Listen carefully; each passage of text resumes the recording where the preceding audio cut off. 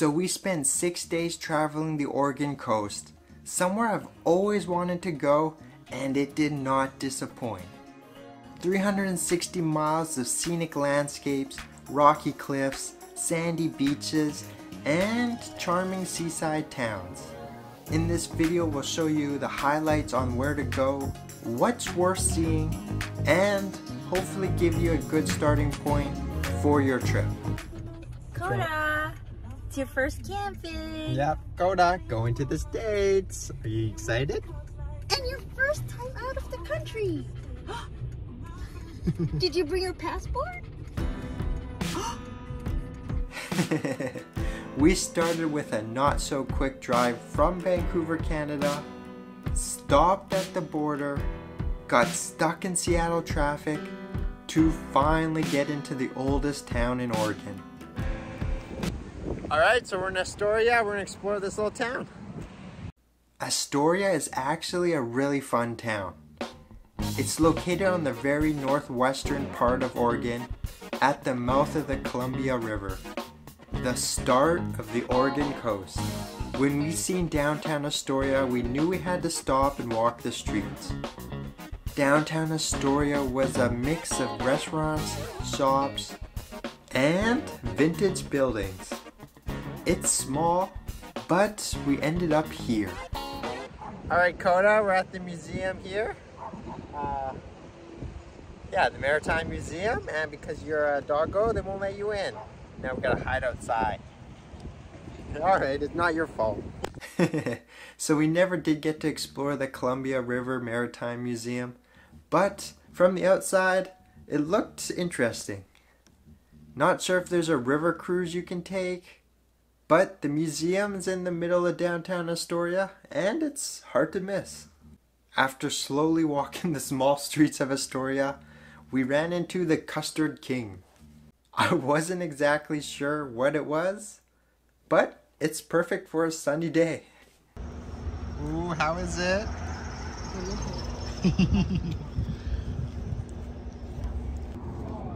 Oh, there you are. Oh yeah, you love ice cream. Yeah, you want more. If there's one thing I recommend you do in Astoria, that would be take the Astoria Riverfront Trolly. This was so cool.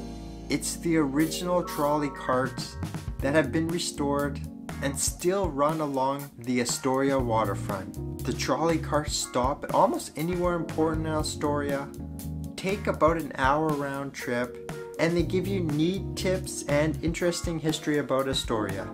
They even let us bring our pet on. It's by donation only, so tip well, and they run this only during the weekends, so plan accordingly.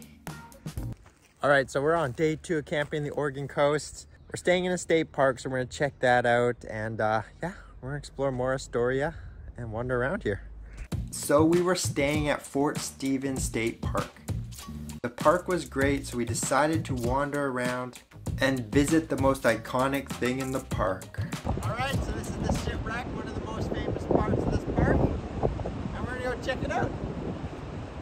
So this is Shipwreck Beach, located in Fort Stevens State Park. Literally, a ship crashed here in 1906 as it tried to navigate the Columbia River. The remains are mostly gone, but the story alone is worth checking out. You likely won't spend a lot of time here. It was especially windy when we went, but it's definitely cool to get a few pictures here before it disappears. From there we traveled to the far end of the park, where we happened to stumble across the bird watching epicenter of Fort Stevens State Park. Look at the birds. Is it birds? Look, is it birds? Look.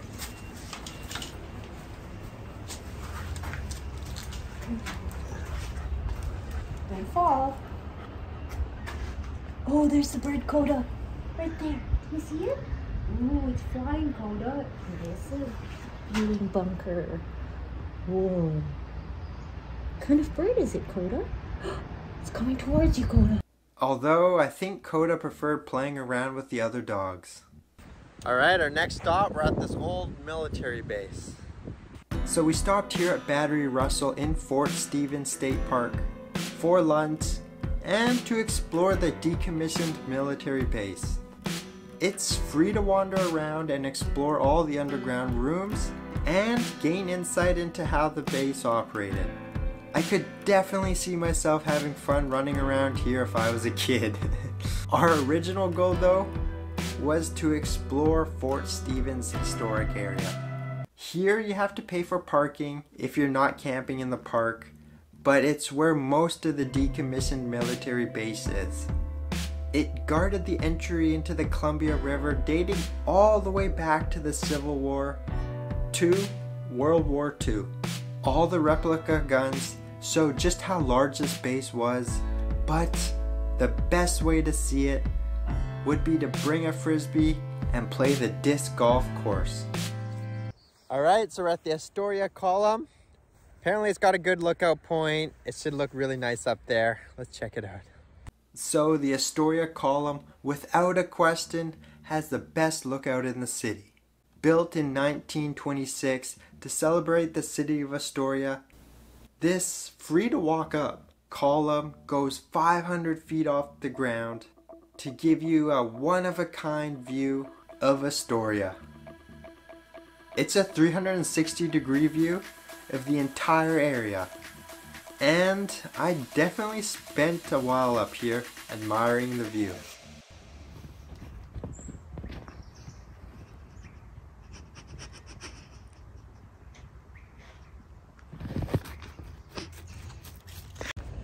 Alright, so we're in Seaside, Oregon, and we drove by. This town looks super cool, so we had to check it out. So I seen videos on Seaside, Oregon before the trip, so I knew this was going to be a fun town to visit. If you're driving by, you'll definitely want to stop, walk the streets, and along the beach while you're here. So many unique shops, but of course, we had to get ice cream. He's expecting something. I know, he's waiting for it. He's like, where's my ice cream? Oh yes, you're an ice cream monster. No! What? Look at this ice. Alright, so we're staying here in Cannon Beach, the Wright campground. We picked it because it's a block away from the beach here. Honestly though, you could probably stay anywhere in the area. Seaside's super close, and even Astoria is really close, so you got lots of options. Ta-da! The famous Cannon Beach, the big rock there. So this is Cannon Beach with Haystack Rock there in the background. This was the first ever picture I seen of the Oregon coast and what led us to take the journey here. It was pretty thrilling to finally see Haystack Rock in person, and we weren't disappointed. It's just as large as it looks, standing 235 feet above the shore. Ooh, this is good.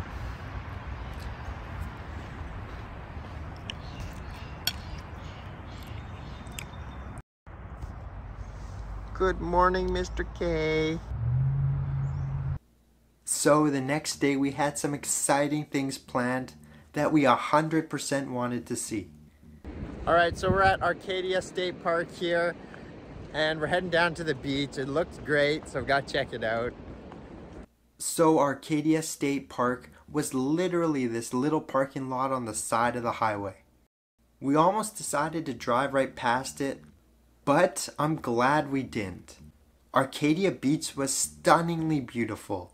The rock formations were so picturesque, and just miles of beach with no one there. We could have easily spent the entire day here. You know what? This sort of looks like a hand right here. So after Arcadia Beach, I got a little confused on where everything was.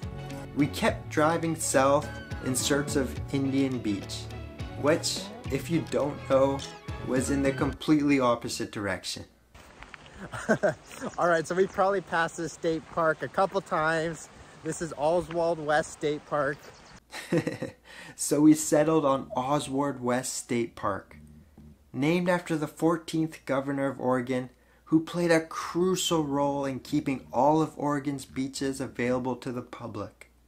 The Oswald West Beach was nice. I think the beach is probably a good surfing spot, but we never tried it. Coda, who's that over there?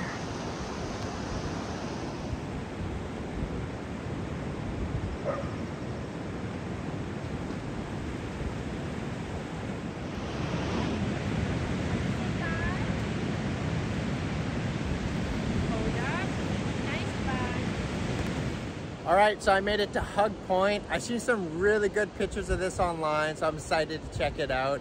I'm gonna head down and see what it looks like. Hug Point State Beach, again, another beautiful beach. But I was actually in search of something specific here. I walked the entire beach and couldn't find it. One end to the other, so I was just about to give up, but I climbed the hill overlooking Hug Point Beach. And on the other side of the hill I found it. Unfortunately it was high tide, but down there, there's a waterfall and that's Hug Point.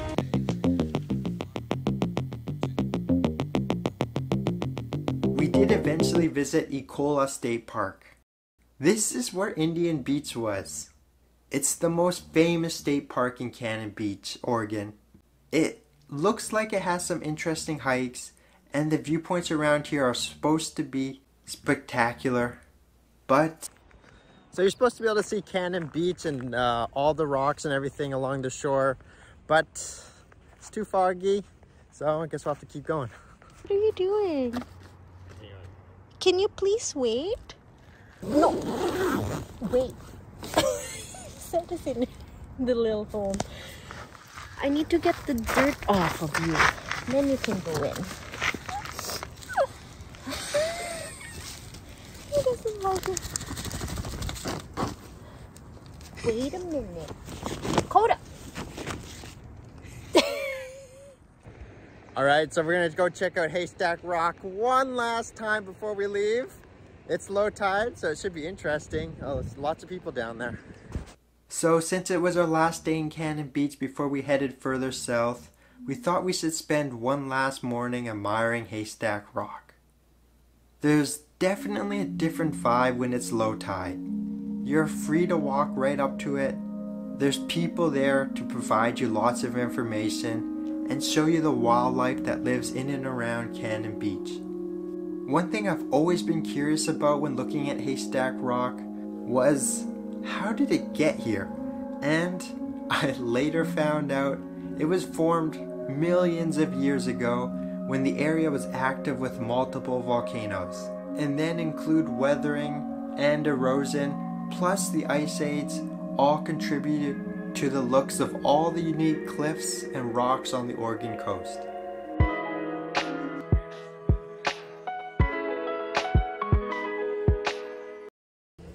Alright, so we're just outside Tillamook, and we found this little fishery place right outside the city, and check it out.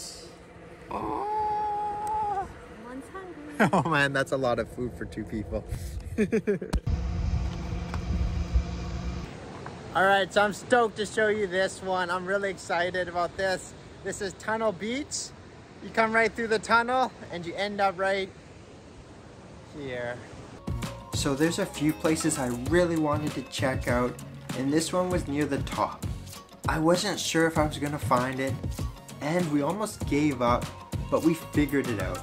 We found ourselves at Oceanside Beach State Park, just outside Tillamook, and there's a tunnel that leads you to Tunnel Beach.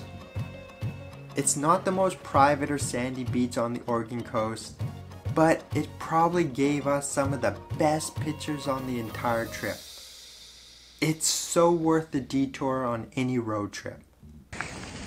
Okay, so I put down Short Beach on a list of destinations I really wanted to check out while I was in Oregon, and I couldn't remember exactly why I put it down, but since I was driving by, I had to stop and check it out.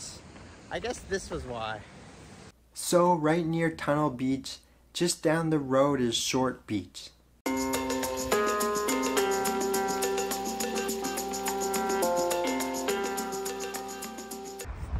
All right, we're making our way to the famous Tillamook Creamery.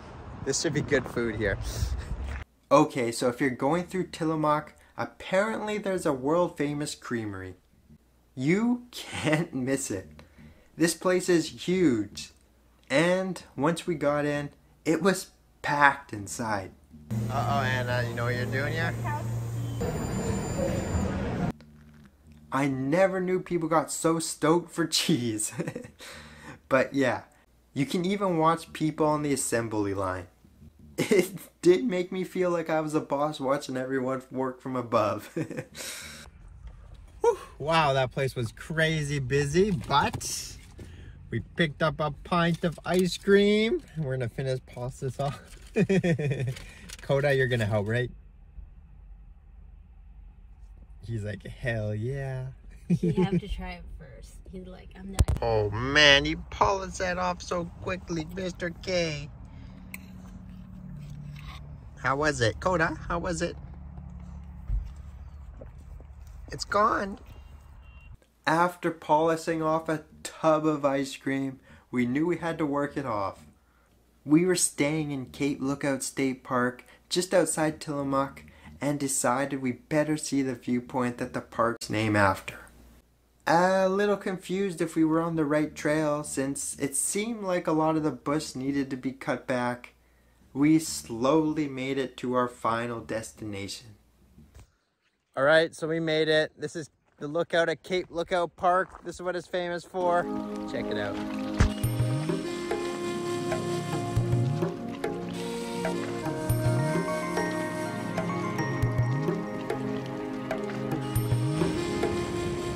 All right, so we're on Cape Lookout Beach. Koda's with us. Koda! Look at that dirty boy. Anyways, the beach looks pretty good. It's high tide. The waves are really coming in right now. And that's our Oregon trip. Thanks for watching. Until later, I'll see you later.